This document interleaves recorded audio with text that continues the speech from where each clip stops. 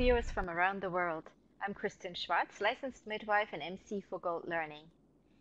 And today I'm chatting with Tamara Drenttel about her upcoming presentation, Lactation Education Outside the Box, Innovative Teaching Strategies to Engage Your Audience.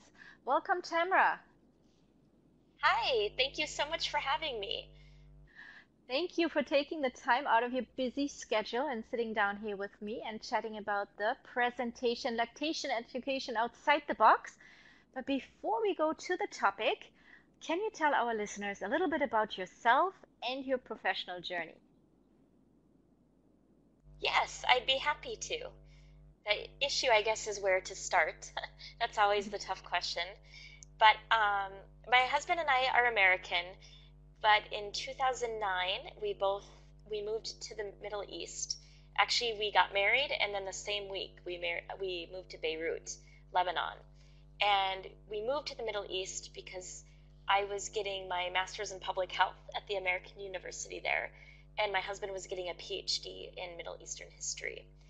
And so we've been in the Middle East since 2009. That is where my son was born. He actually, the first day of school this year, they had to go around and say where they're from and where they were born. And my son actually said he's Lebanese and from Lebanon. And so he definitely identifies with the Middle East.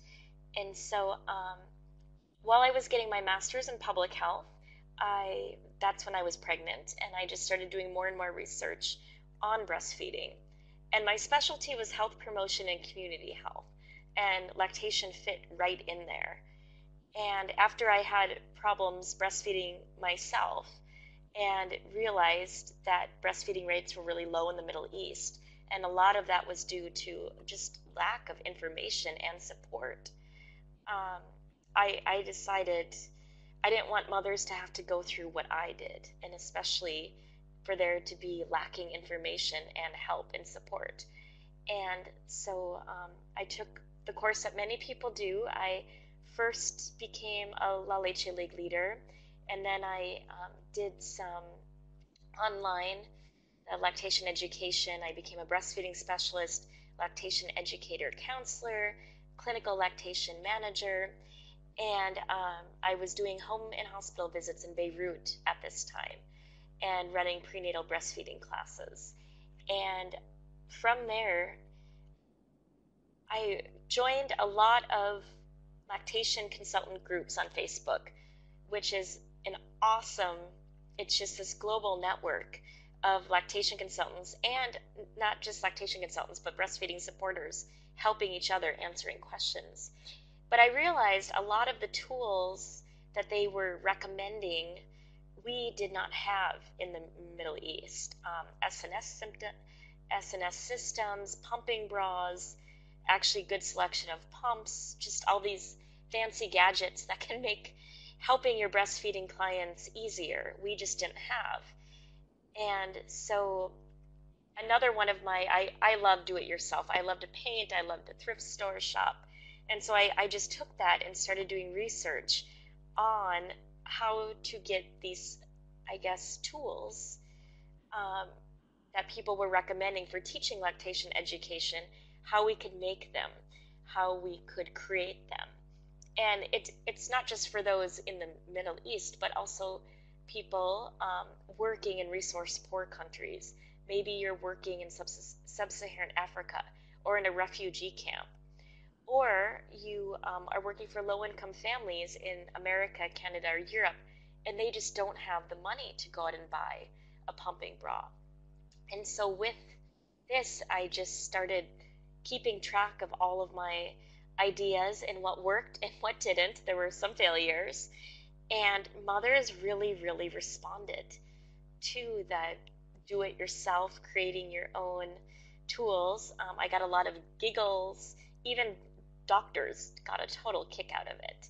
I remember telling a doctor how you can use a broccoli to demonstrate breast anatomy. And he was just laughing, and he's like, that's so brilliant. It's simple, but it's brilliant. And so I had a lot of fun trying to come up with these different things. And so